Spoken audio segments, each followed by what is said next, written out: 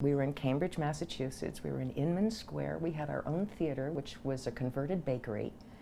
And for anybody who knows New England, the building that we shared a wall with was the beginning of Legal Seafoods, which is this great chain of seafoods.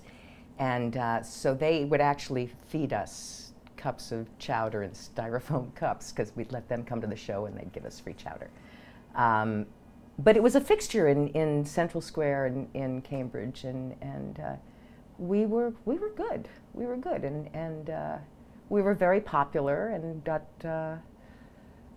we got a lot of press and a lot of attention, and enough so that they thought, well, we should open up a company in New York. So they picked me as one of the people who was going to go to New York, and I went kicking and screaming. I didn't want to leave Cambridge. I loved it there. I was just so happy, and that's how I came to New York.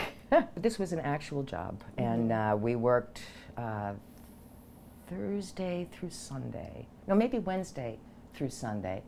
And we had a theater. We started out at a theater on 27th Street, and then we moved down to the Mercer Arts Center, which was being turned into this fabulous new arts place in the Village. And part of it was an art center, and above it was a welfare hotel. And so the people in the welfare hotel were convinced that the art center was going to just keep going up and up and up and take over their homes, so they were not happy that we were there. And eventually the building fell down, but after I left.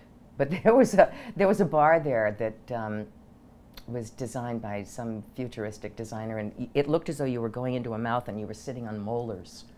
You felt like you were in somebody's mouth having a glass of wine. But anyway, it was an interesting time.